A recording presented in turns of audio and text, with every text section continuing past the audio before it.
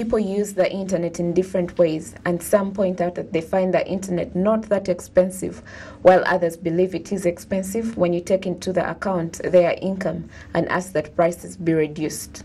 Depending on the work that you want to do or what you want to use it for, internet is very expensive, and we believe that the cost of internet connectivity is very high these days.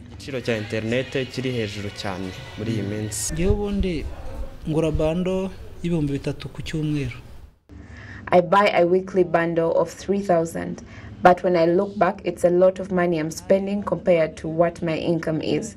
But because there's no option, I have to buy it anyways. If they would reduce it, we would buy bigger bundles like before. That would be great, because when you look at people's income, internet is expensive.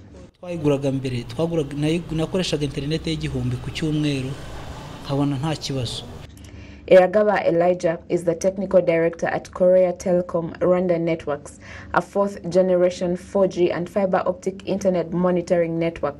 As internet vendors, he says the internet is generally expensive, although not very expensive, as most of the internet users' needs come from external or hosting stores, such as the United States and Europe, which require the use of submarine cables by using fiber optic leads, which becomes expensive because of crossing other countries, renting towers, all for the internet user to get what he or she wants. He says all of this is because Rwanda is landlocked, affecting internet costs. Both networks, we use fiber optics and find that service is expensive to get to Europe or the United States, where you need that content, and find that we're going to spend money.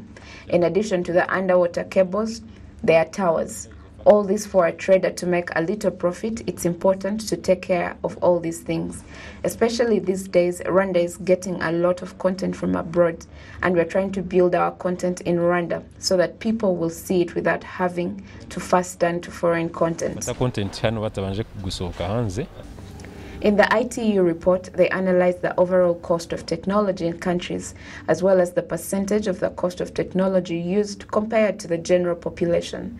This is where Rwanda ranks 30th among the world's most expensive internet-based countries, where the average citizen spends 7.1% of all their income on mobile phone internet. It's also a study that shows that the average Rwandan citizen uses 2 gigabytes while online.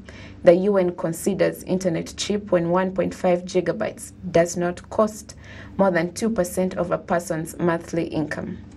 Rwanda Utilities Regulatory Authority points out that the report was compiled in a way that compares internet prices to the country's economy, and that all countries do not share the same amount of income and income per capita per year, which has nothing to do with the fact that the internet itself in Rwanda is more expensive than in other countries. Based on the statistics, I would not say that the internet in Rwanda is expensive. Of course, as long as the price is better than the existing one, it is easier for the people. But we cannot say that the internet is really as expensive as the one who reads that report would think. For a person who buys 1 gigabyte, depending on how you use the internet, you can use it for 1 to 7 days, depending on what you use it for. I think we should not be saying that the internet is really expensive, because we can say that the country, we are still on the road to rebuilding our capacity as Rwandans. Life is expensive in general, but we can't say that the internet is expensive compared to other things on the Rwandan market.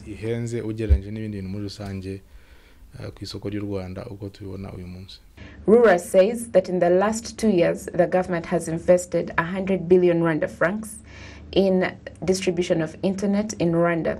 It has reached 95% of the country's population, with 62% of the people with internet access having telephones. And in the last 7 years, internet prices have fallen by more than 80%, the lowest in the region and on the African continent. Globally, the internet is estimated to be between $0 to $30 per 1 gigabyte, while in Rwanda it is often less than $2 or even $1.